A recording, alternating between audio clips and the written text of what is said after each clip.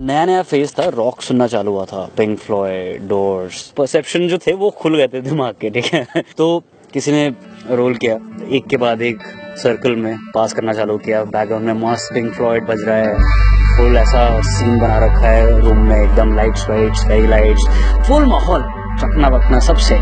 Starting में वही खांसी, गंदी खांसी आई, उस टाइम असर नहीं हुआ, सडनली हिट नहीं किया।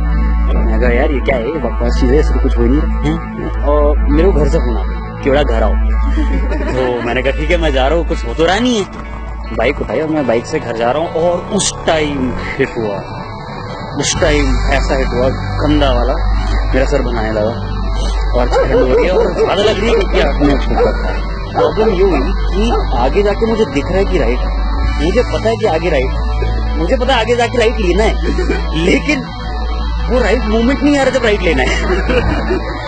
इस तरीके से मैं घर पर, मैं लिफ्ट से ऊपर जा रहा हूँ तो जो टाइम है वो टाइम बढ़ ही नहीं रहा है। मतलब ऐसा लग रहा है कि यार तो 3 फ्लोर जो है वो ऐसा लग रहा है कि 12 फ्लोर है। डर लग रहा था कि यार थूक रखा है, ठंड हो रखा हूँ।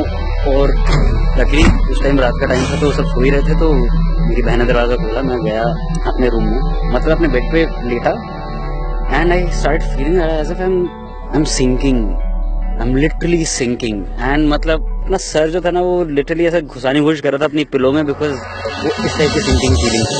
जितनी सारी चीजें, कलर्स वगैरह देखने थे वो सारे दिख गए एक बार। That was my first time. But उसके बाद से फिर वैसा नहीं हुआ। I'm going to make this quick.